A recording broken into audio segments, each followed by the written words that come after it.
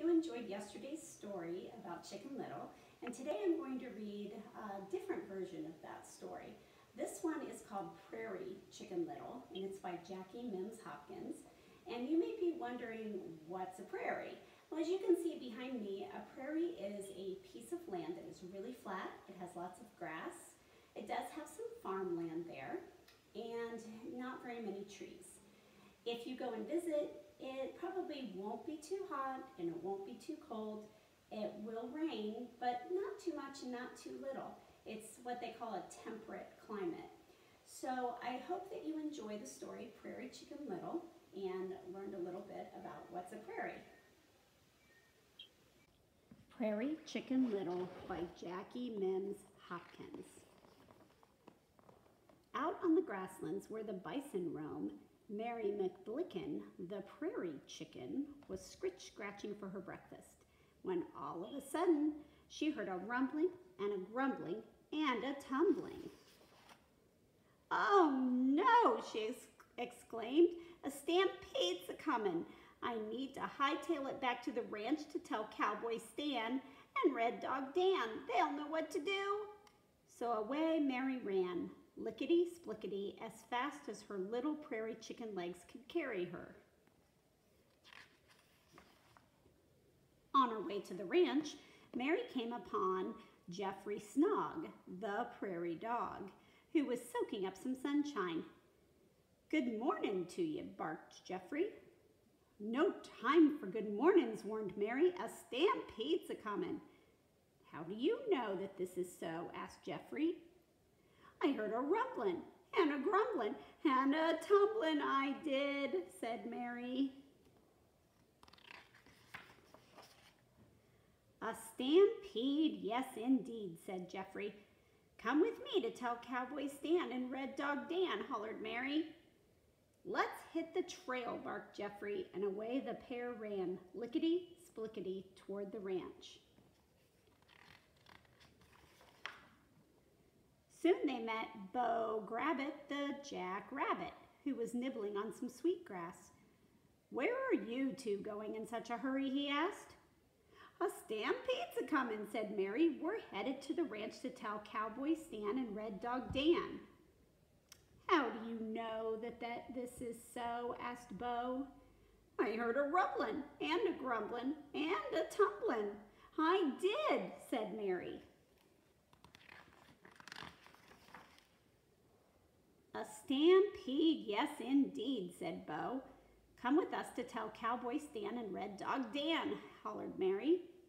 "Let's hop to it then," said Beau, and they lit off across the prairie, lickety-splickety, toward the ranch.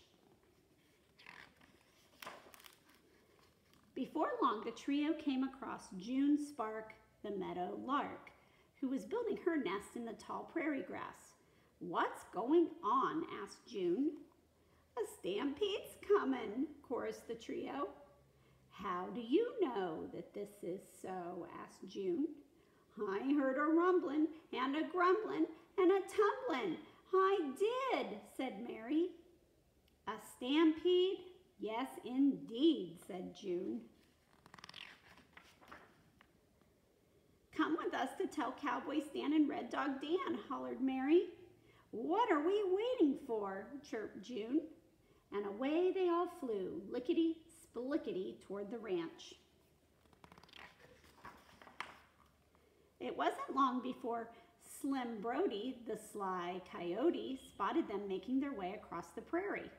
"Well, hello there, my fine feathered and furry friends. What's the big rush?" "A stampede's a-comin', and we're headed to the ranch to tell Cowboy Stan and Red Dog Dan," said Mary. "It's your lucky day," said Slim. "I just happen to know a shortcut." He had no intention of taking them to the ranch. Instead, he led them across the plain, over a hill, through a pass, around a bend, and down a gully to the entrance of his den.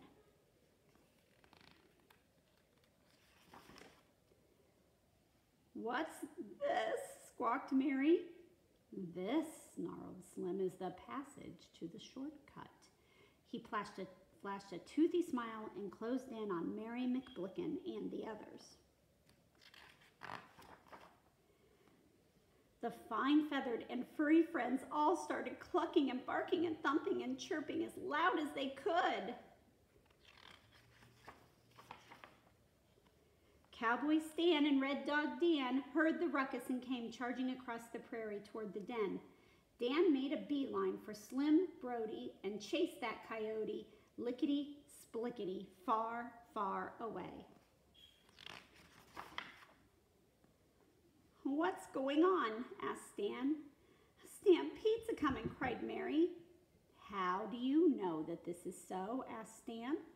But before Mary could open her beak to speak, everyone heard a rumbling and a grumbling and a tumbling. Yes, indeed.